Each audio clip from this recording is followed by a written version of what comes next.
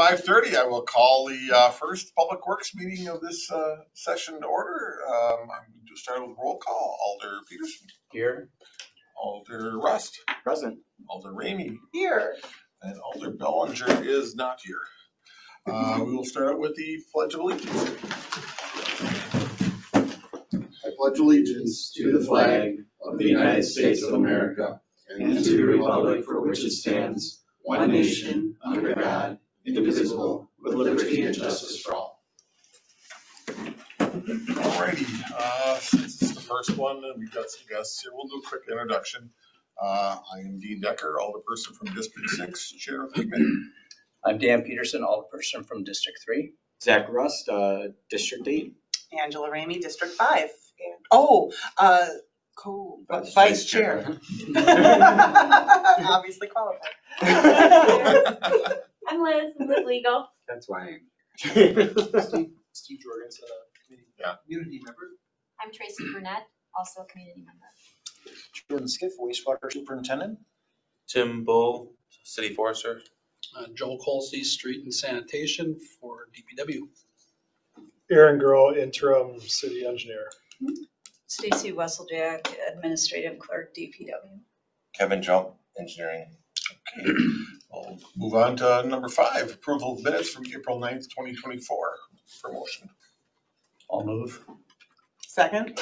Motion made and seconded. Any discussion on those minutes? All those in favor? Aye. Any opposed? Chair votes aye. Those are approved.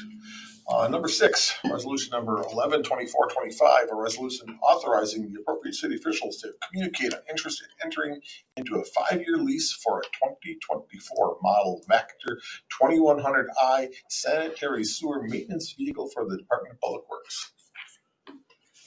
Kevin, who's Pardon? I can talk a little bit about that. Sure. I'm just here to pay for it, Joe. Yeah, we're There gonna it go for it. Okay. That's pretty. So this is one of our current units. We have 2 of these units.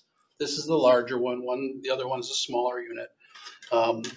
Back in 2014, we had some older equipment and we upgraded to these type of units, and at that time the decision was made to lease them. So we've been leasing this vehicle since 2014, not this particular one, but this is the second one we've had 5-year lease agreements for. The equipment, truck like that is about $600,000 right now. So we've found it very beneficial to lease them so that they're maintained in tip-top shape. It's one of those pieces of equipment that it acts as an emergency vehicle for us. Street flooding, sewer in the basement, all those kind of things. So they need to be working. These units are also listed under the Sheboygan County management as an asset for if they have some kind of crisis type thing. So, it's a very valuable piece of equipment for us, and they're used every day and they get used hard. They're becoming very, very sophisticated in terms of electronics and computerized, and the maintenance of them really requires some special training. So through the lease program, they do all of that, and it works out pretty well. So the resolution before you tonight is really requesting some commitment from the council to lease the vehicle as a commitment to build it, I guess, at this point, because the equipment right now is like 1.5 years out to build them. So this would be terming at the end of 2025. But in order for us to secure a spot in their build schedule of the truck, we need to provide some kind of commitment to them now. I just want to add to that there is a provision in this resolution that notes that future councils can't be bound by current council. So this is something that Bernie Romer felt the vendor was comfortable with. It's language that's required by state law because we cannot For example, we can't order a council in 5 years to make a certain expenditure. We can only approve expenditures during the budget year that they are budgeted for. So that's in there as a safety mechanism. But I understand that the vendor is comfortable with the stated commitment despite that. So I guess my question, so they do all the maintenance, so do they come up here to do the maintenance, or do you have to take it someplace? No, or? we take it to McQueen Equipment, which is down in Menominee Falls. Okay, So if there's anything typically wrong with it, we would bring it there. okay, okay. Question, Zach, go ahead. Is it better for us to lease it instead of outright buying it? Well, Is there a positive to? yeah, I think the advantage of leasing is that it, we eliminate the cost of expensive repairs. Sure.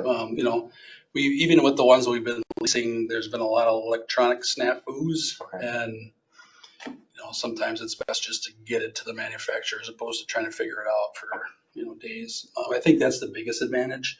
And just, I think the capital outlay of, $500,000 probably at the time was beneficial to go into leasing. So. And our next lease rate will reflect a significant value of the existing equipment that's being turned back to the manufacturer. So there's kind of that payback or that buyback. Sure. All right.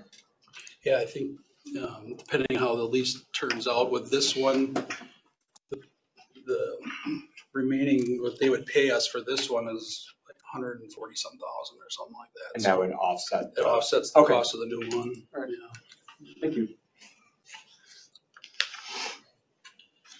Any other questions?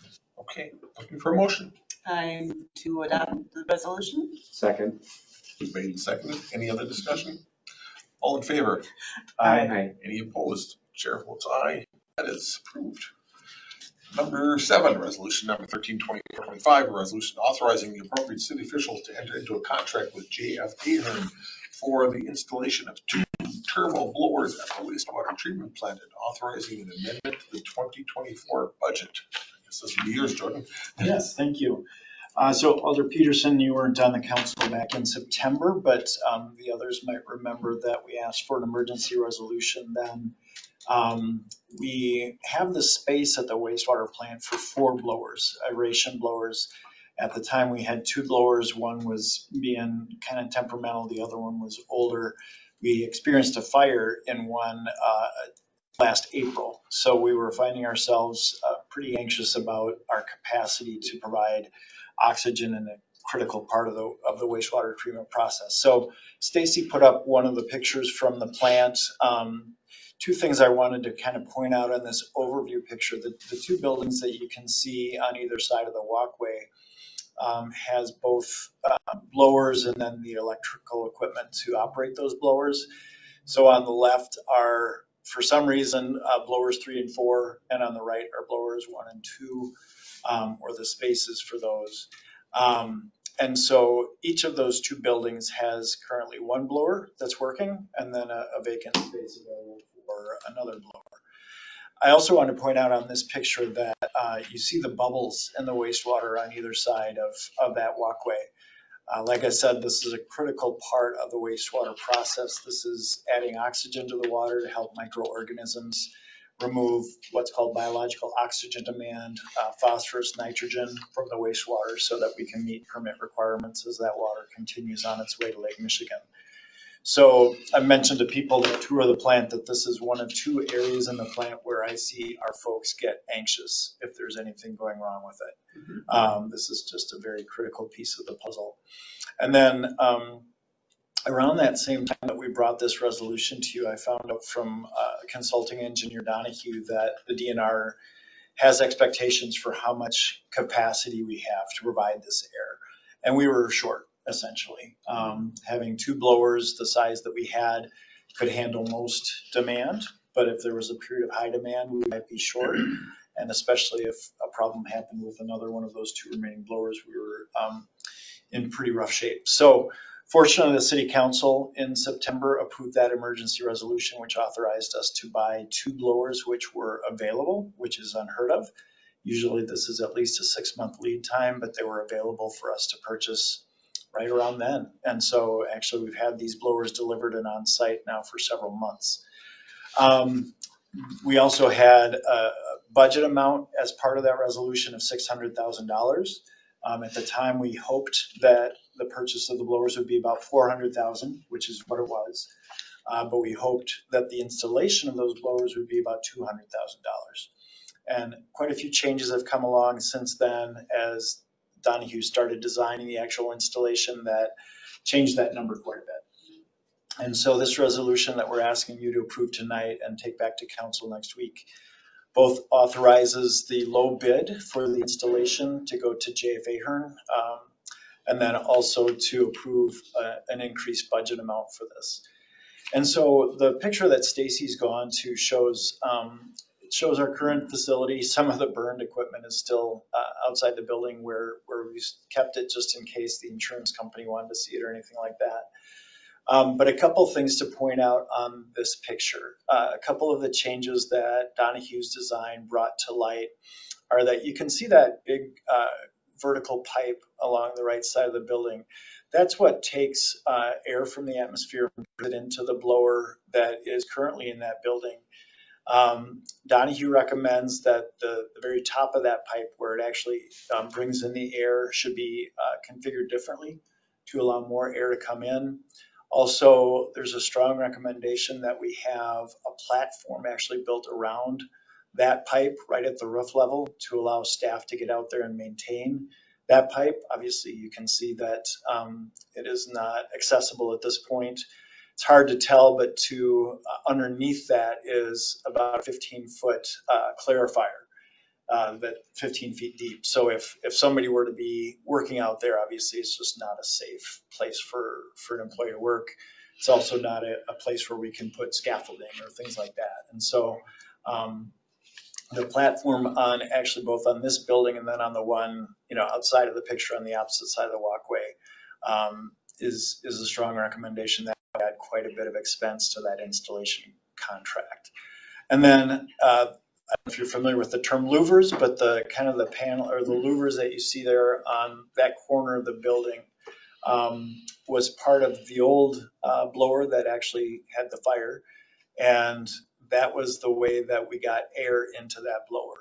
But the new blower is going to be different in getting air similar to what we see with that intake pipe that you see there. So basically removing this louver and the grid above it and replacing that with block wall also added a significant amount of expense to the project. So, and then Stacy, if you don't mind going to the third and the last. This isn't a great picture, but this is that same building showing the existing blower in the background and then the space obviously for another one to be installed right in front of us. That same louver is there on the right side of the picture. One thing that isn't easy to tell from this picture is that some of the new piping for the new blower will actually go up through existing penetrations in the roof, which actually is a good way to do it, but might have some expense with it. And then this doorway is barely large enough to bring the new blowers in. And so we anticipate that the contractor will have to remove the framing. Fortunately, the doors themselves are probably big enough, but the framing will have to be removed. So mostly I wanted to show these pictures just, we are asking for just over $300,000 more for the overall expense. Again, the blowers were about the $400,000. We had hoped the installation would be about $200,000. Instead, that's more like $400,000 when you account for engineering to go with that. And then also it's not really visible in pictures, but we have an opportunity to update our programming, our controls for all four of these blowers to have them coordinate well, to make them much more energy efficient. And so that was an opportunity, I guess, that came to light after we had brought the emergency resolution to you guys last September. So that adds, between the programming and the purchase of some new programmable logic, probably another $80,000 to $90,000. So all told, again, we're asking for JF Ahern's contract to be approved, as well as about that extra $300,000 in funding. Last point is that there's an emergency equipment replacement fund that all wastewater plants are required to have. the money for this up to this point and including this work would come from that.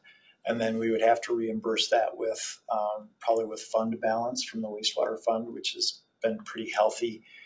You may have heard that Ellers is going to help us with reviewing our overall wastewater funding. And this will certainly be a key part of that. So I know I've thrown a lot of information at you. I know it's a big change from what we presented to you 6 months ago. So I wanted to try to give you some of the context for why we're asking for a significant change. Thank you, Jordan. I think that when you run into projects like this kind of stuff happens. It not always. It's like taking your bathroom apart. Yes. Once you start doing the work, it doesn't always go as you want it to do, and that happens. But I think it's a critical piece of equipment. I think keeping our wastewater treatment plant up to date and running properly is very very key. Appreciate that. Exactly. So I understand that Ahern has a division for PLCs and automation and stuff like that, but who's doing the power for Ahern to get your power to the new blowers? The power is existing, and so.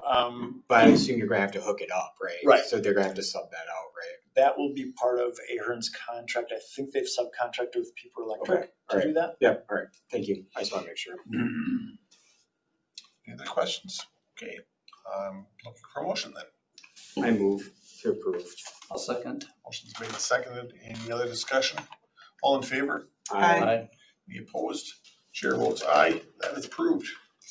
Number 8, resolution number 6-2425, resolution authorizing the city forester to apply for an Inflation Reduction Act urban forestry grant for the Wisconsin Department of Natural Resources, designating the city forester as the city's authorized representative for same, and authorizing staff to undertake the steps necessary to comply with grant requirements. Tim? Yes, thank you. So the DNR has this big opportunity. It's the first time, could be the only time, due to the Inflation Reduction Act. The DNR has like $4 million that they're going to be giving out to Wisconsin communities and 501(c), whatever they're called. Sorry. So anyway, we have an opportunity to apply. We could apply for up to $500,000, but I've been working at this for a while now, and the DNR really wants us to not overreach. They want us to really be able to spend what we're going to potentially be given, because there won't be an opportunity to extend the timeline of when we can spend it. So I've come up with a number of just shy of $300,000 to apply for, and that would do there'd be 5 key parts to that. So one would be to hire a company to do a tree planting site inventory for us throughout the city. That would show us hopefully at least 5,000 planting sites that are available. Then we'd hire a contractor to remove some stumps that we have. We have quite a few stumps in the city. And this grant specifically, anytime you do like tree work in this grant, it has to be within these disadvantaged areas of the city, which is roughly half of the city. And so there's about 220 stumps in that half of the city. So we look to get those ground out and restored for us this year yet. And then we would plan to replant those at a 5-to-1 ratio. So we'd be planting over 1,000 trees. So the grant would pay for the trees. We would plant them ourselves, but that would give us a 5-to-1 ratio. And so obviously, if it's one stump, you'll probably only replace that with 1 tree. But with that inventory, we'll know other available sites, and we'll be able to put the additional 4 trees for every stump in those areas. Another part of this grant is to continue our ash treatment that we've been doing, our insecticide treatments in our older like heritage ash trees that we're trying to retain as long as possible. And the last part is public outreach. So we're going to plan to have meetings with the community neighborhood groups and parent teacher organizations from throughout the city, especially in these disadvantaged areas, to make the public aware of what we're doing, why we're doing it, and even ask them to help if they're willing by pledging to water a tree that's planted near their home, or like even to keep an eye on trees. Sometimes they're vandalized or damaged. So that's, and I do have two partners for this grant, the Sustainable Sheboygan Task Force and the Sheboygan Rotary Club Restoration of Our Trees Sheboygan. So they're partnered with this application. That's what we're, it's a 3-year deal too. So if we're awarded it, we can start doing work in September of this year, and the work would have to finish at the end of September of 2027. So it's kind of a long-term thing. There's no match requirement. So it's really a unique opportunity.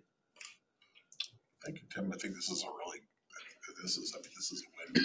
win all the way around. This is money we're gonna get that to basically help us, replenish the trees that we've lost and to help, care. So I'm really for this. Go ahead, Angela. I've got a question and a Yeah, comment. yep. Question is, you said that they'll pay for the trees, but do you get to pick the trees? Yes, Okay. we would pick the species that we want. Yeah.